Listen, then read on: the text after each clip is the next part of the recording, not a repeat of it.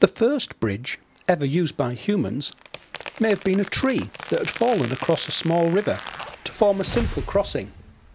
We will never really know if this was the first bridge, but simple bridges like this have been keeping people's feet dry for a very long time. The simple idea of a tree trunk fallen across a river translates into the idea of a beam, and from that to a beam bridge. Let's explore that. A beam bridge is held up by piers. These are very strong supports. The part that people or vehicles cross is called the deck. We're going to use a beam to make the deck of our bridge. The gap between the piers is called the span of the bridge. If you join up a lot of beam bridges, you make a special type of very long winding bridge that's called a viaduct.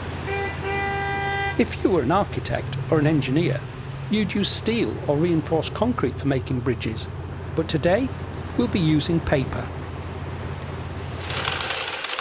For this activity, you will need a nice clear space to work. You should use a cutting mat to protect any tables if using sharp tools. You will need scissors, a ruler, some glue or sticky tape or a glue stick if you have one, some sheets of paper. A4 printer paper is ideal, around 20 centimetres wide and 30 centimetres long. And to test the strength of your bridge, you'll also need the plastic top of a cola or water bottle and some rice. Would you call a sheet of paper strong? Try and stand a piece of paper on its end. Can it stand up? Now make a single fold down the middle.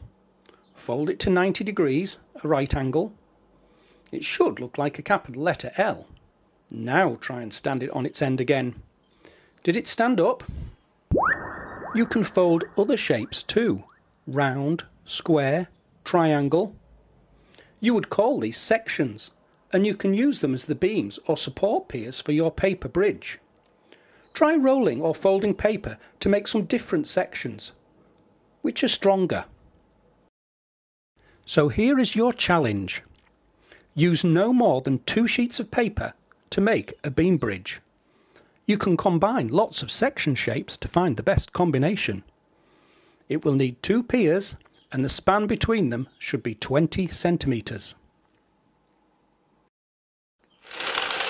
To test your bridge, you'll need to fold a paper container.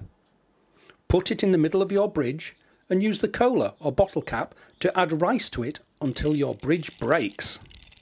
Keep a record of the number of caps of rice you used. Each cap will hold around 5 grams of rice.